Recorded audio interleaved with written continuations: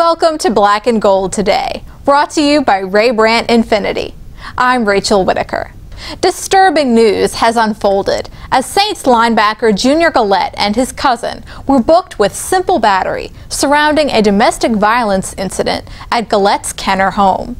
Joining me now is Saints columnist Larry Holder. Well, Larry, this is mind-boggling for the Saints to deal with. Galette was named a team captain. He signed a 4-year contract extension this season, and now he's facing potentially serious punishment.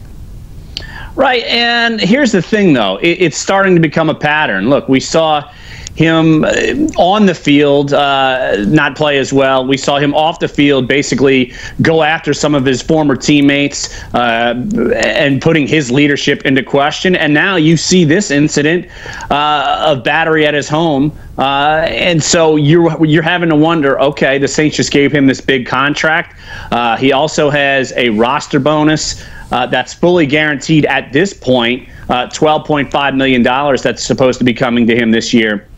Now, I'm not 100% sure if that's offset in the process of an arrest. So that's something we're going to have to look into. But look, he's owed a lot of money, and the Saints invested in him, figuring he'd be a big part of the future. And so far, on the field, 10 sacks, and yet he's done some things off the field, and most notably, for sure, this incident will put the Saints in question as to if they made the right move with securing Galette and giving him a lot of money.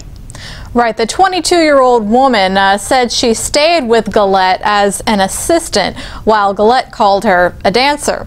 Now, she did show some visible facial injuries when police arrived at his home just before 9 a.m. And we'll see how this plays out with the new personal conduct policy that the NFL instituted. And we'll wrap up right after this. Designing luxury with children in mind could be a little excessive. But we found the perfect balance with the Infinity QX60, featuring effortless third-row access.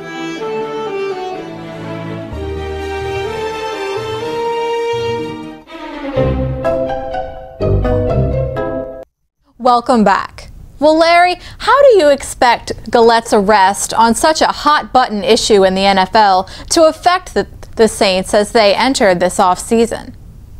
Well, it's certainly putting a question mark on to, do you put up with this anymore? And we know that this story is going to surround the Saints and Galette throughout the offseason, and he's facing a potential 6-game suspension as part of the new personal conduct policy that was just implemented in December. Stronger punishments due to the arrests of Adrian Peterson and Ray Rice and Greg Hardy. And so Junior Galette is going to face the process of going through the NFL's process, seeing how the law enforcement part of this is going to handle it. And here's the kicker.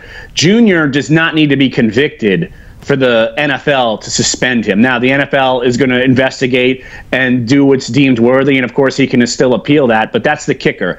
He does not have to be convicted, and the Saints may possibly lose Junior Galette for 6 games, and that could easily be this first 6 games of the season, as we've got all off season for them to process it. So this is certainly a big incident and going to become a worry for the Saints and Junior Galette going forward.